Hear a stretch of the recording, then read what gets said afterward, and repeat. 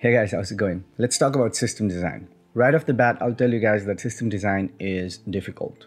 And that's probably the reason why you don't find any single tutorial or single book or even a course that teaches you system design, and why it's so vague and ambiguous and almost everybody seems to struggle with it. And that includes experienced engineers like me. The reason for that is because system design as a whole is a combination of your knowledge, curiosity, and experience. And all of those three things are extremely difficult to just attain over a period of 3 months or 6 months or even a year through one or two resources. So generally requires you to put a lot of effort, to read a lot of different resources, blogs, articles, watch conferences, and along with that, also try to implement a lot of these things yourselves. But that being said, there are a couple of really good resources that you can use to start building your knowledge around systems, especially large-scale distributed systems and how they're designed. And in this video, I'll share some of those resources with you and kind of give you an advice on how you should approach them to start getting better at system design. One more thing that I wanted to add is any book or resource that I share in this video, or any of my other videos for that matter,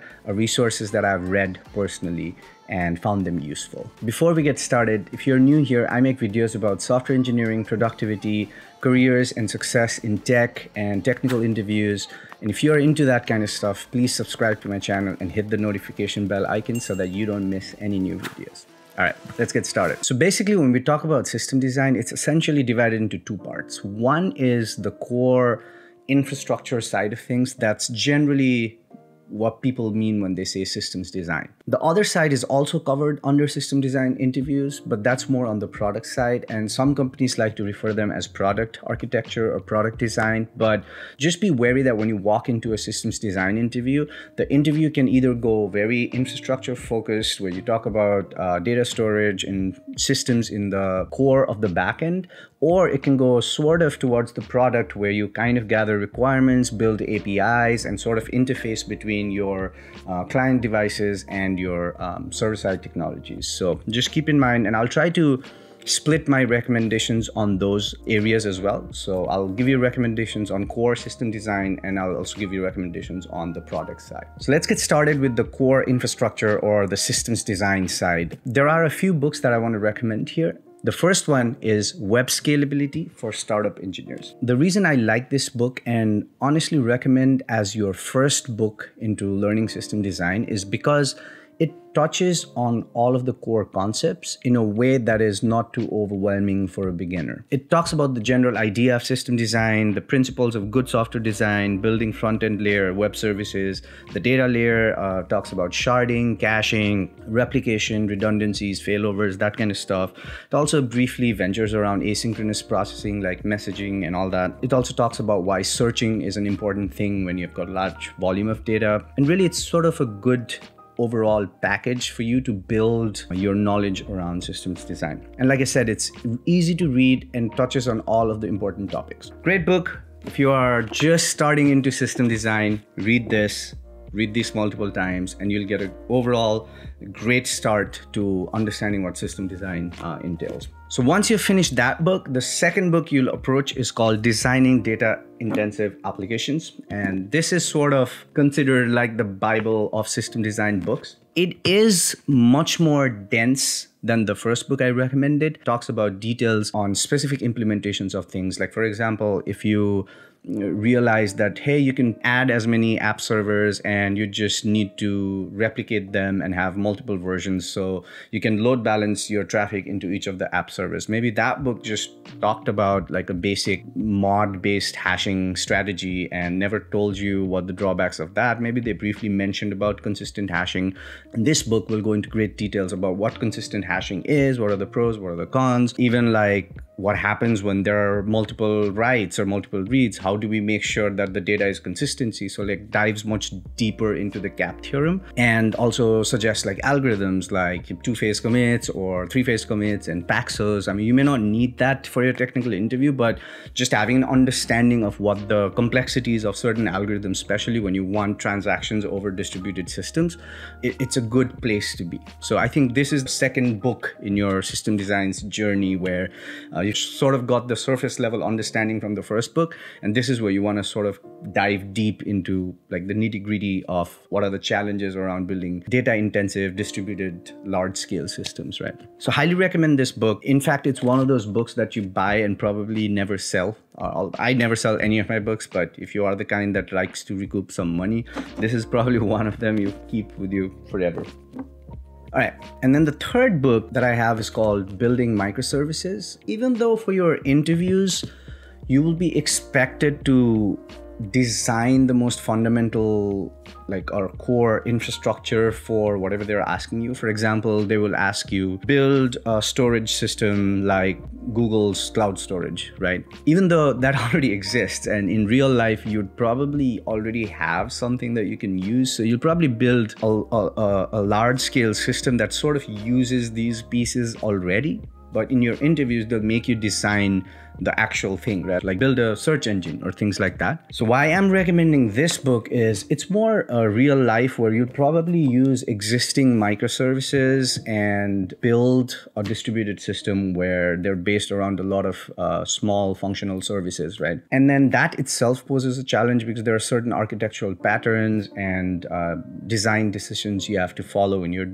dealing with microservices. When you initially start designing systems based around microservices, everything seems decoupled, and you get into this crazy train about decoupling things and everything being an independent unit of function, and it's all cool and all. But then once there's like a bug, or once there is it's large enough or you have so many microservices, debugging becomes like a nightmare, or deploying becomes a nightmare. Like if you have 10 different microservices, okay, autoscale is cool, but how do you now deploy a small change and test it out before everything gets deployed, right? So a lot of these other books don't talk about the challenges around debugging, testing, deploying large scale systems, and this book, I think, covers those, and it's very interesting, got some really good stuff. And to solidify your knowledge on system design, again, it also talks about the same things in a very microservice approach. So I think these three books together sort of form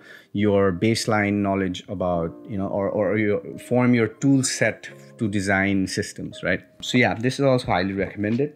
And as a side bonus, you don't really need to read these two books, but I have two more books here as a bonus for system design that I recommend. The first one is called Microservices, Patterns, and Best Practices. This also sort of is a supplement to the earlier book, Building Microservices, where they talk about some patterns, and this actually has real code and some examples that the author presents. And I thought this book was pretty useful, so go ahead and get it if you want to get into the whole microservice thing. And then the last one that's not really related to systems design or microservices or anything is called Domain Driven Design. It's an older book. The benefit of this book is whenever you're designing a large scale system, you're always sort of talking about the domains, whether it's data modeling or designing parts of the system, thinking about what a domain covers. And there's a concept of bounded context in this book, kind of figuring out, okay, this is the idea of this domain and these are the boundaries of this context. So I should make sort of things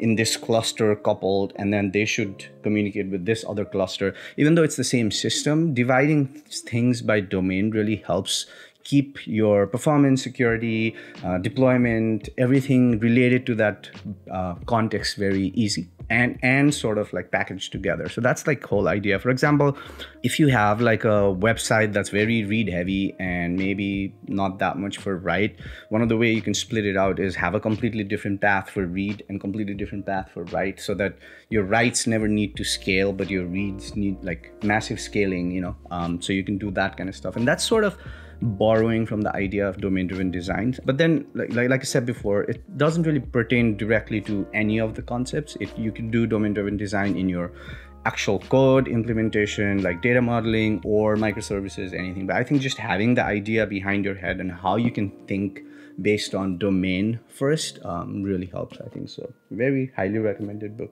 The last part I want to talk about in this video is the product design side of system design, I suppose, the product side of system design.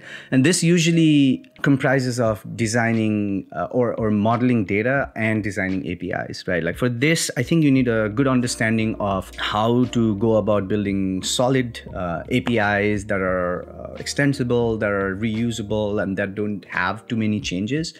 So you need like good understanding of how APIs work and how client-server architecture work. And there are two books that I would recommend. The first one's called RESTful Web APIs. This basically gives you a very good overview of what RESTful Web APIs are. And of course, like REST is not the only way to design APIs. There are certain circumstances that you don't want to be RESTful, and that's a different topic. But I think you should at least understand one approach, and just designing normal HTTP based web API that is RESTful solidly kind of sets you up for at least understanding how APIs work, what are the good practices. And to be honest, in modern high scale, high throughput applications, you're probably using RPC style web APIs with like gRPC and protobuf or something like that for the high throughput and low latency. But just understanding REST is, I think, a common ground because it's been there for a while, and a lot of people even your interviewer will know about it, you will know about it, and it doesn't hurt to just model things on REST API. And of course, if you want to go ahead and learn about gRPC and all that thing too, go ahead. But I think this book is a good start, and it'll give you the knowledge that you need about designing APIs. It talks about what REST is, how to use hypermedia. It talks about pagination. It talks about versioning, the HTTP verbs, the protocol itself, some compression, serialization, and that kind of stuff. And it's like a good overview. But even if, like I said, even if it's not RESTful and you're doing our RPC style, these concepts are still useful to have. The second book that I recommend is called Build APIs You Won't Hate. And I found this book really nice because it doesn't like really go towards here's an overview of web APIs and here's what you should do. It sort of gives you an example about how not to do things. And I think that's a very intuitive approach where you've just read the first book that you kind of have a rough idea, and then this gives you all the bad ways of doing things. And I found it really neat. And it again talks about how to pass query parameters, what are the right things to do, again versioning, payload, that kind of stuff, but from a don't do this kind of perspective, which I think is pretty cool. So yeah, good book, I recommend it. And then the final book that I want to recommend, and this is more of a list of interview questions on a book. So it's called the System Design Interview, and it's just got a good collection of like 15 or 16 system design topics. It's got a brief introduction as well, but that's not really the point. I think it just got like all the interviews in details. For example, design a rate limiter, and you can just go there and like the chapter will full on give you an idea about how you would design a rate limiter, right? One thing I do like is he takes a good, nice template about how he goes about solving these problems and gives you nice illustrations and diagrams and explains the algorithm, at least they're trying out fully, and like kind of proposes like 4 or 5 different approaches of doing things. And it is pretty detailed, to be honest. I think there's a good amount of discussion around here. And one other thing that I also like is he gives you reference material for everything that's discussed in the solution, so you can go further and read more about the topic. So consider this not like your like tutorial book or reference book kind of thing, but this is more like a collection of system design interviews in depth and with more resources to kind of follow up. And I think it's a handy book to kind of review right before your interview. Outside of these books, there are also sort of domain specific books. For example, if you're doing system design and you say that you will be using asynchronous messaging or event-based system, then the question will come up like, what are you going to use? If it's distributed queuing system, you'll probably talk about Kafka, but then the interviewer can easily go into in-depth details about Kafka. So if you've never used Kafka, you're in trouble. So it's also a good idea to pick like the top specific technologies in each area. What I mean by that is, so for distributed messaging, Kafka is sort of like the de facto choice. So having a good read through about Kafka or understanding Kafka or reading a book about Kafka is also a good idea. So at least you know how the queue is actually distributed, what Kafka provides, what sort of persistence guarantees it gives, how it uses the append-only log to store the messages, serializations, and that kind of stuff. That would be really useful. Same with if you say we want to use NoSQL, maybe like read on like something like MongoDB, or if it's a wide column, Cassandra is like a super popular choice with like high scale systems, especially because of its write performance. So like maybe read a book on Cassandra. I will link some of those books, especially for designing event-driven systems, Kafka, Cassandra, graph databases. So if you choose to, you can read through those as well. And like I promised before, I'll also link out all the free resources that are available, lots of blogs and nice articles and conferences that you can read or watch. Before I end this video, because it's getting too long, I do want to say one thing. When I search for system design interviews on YouTube, I do find that there are a lot of videos where people just solve a specific question. For example, design Uber, and almost every other video will just go read the blog article that Uber's just posted themselves, and then just read it a couple of times, and then just kind of present that blog to you as a video. They'll probably use either Quadtree or some geospatial data indexing data structure, and then they'll talk about the same stuff. And then it's just like their proposed solution and one solution, right? Like the problem, and I keep saying this, and this is what I mentioned about my Algo Expert review too, is like,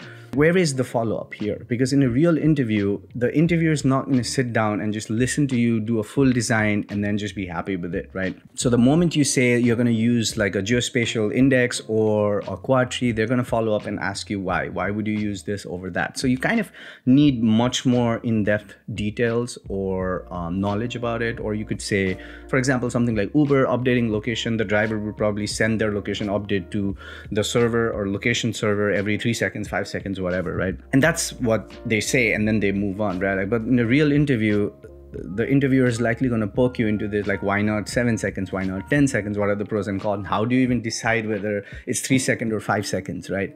So there's a lot more involved in system design, and generally it's a good starting point to sort of watch these videos of a lot of tech channels solving interview problems for system design and kind of get an idea about how they approach things. But I'll promise you that that's not enough. Like, you have to read books and articles and watch conferences and sort of build things on your own and start asking questions like, why did they do it this way? Why not that way? Why should I do it that way? Versus like something maybe even crazy that doesn't work. Like, until you ask yourself questions and build that curiosity and kind of find the answer yourself, you're not going to get better at system design. And don't take this as me saying, hey, I know everything and that's why I'm giving you advice. Like, I struggle with the same things. Like, you know, like as an engineer, I have certain experience. I've mostly worked with building continuous integration and build pipelines. And if I go to a system design and somebody drills me in, say, search engines, I'll struggle the same way as you do too. So what they are really testing is not how much you know in depth about something that you've never worked on, but do you have enough curiosity about concepts and engineering and scalable